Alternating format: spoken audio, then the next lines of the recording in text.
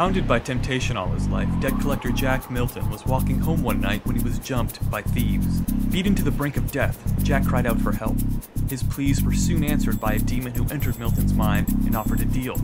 I'll save your life in exchange for possessing your body. Milton accepted, and the demon quickly defeated the attackers.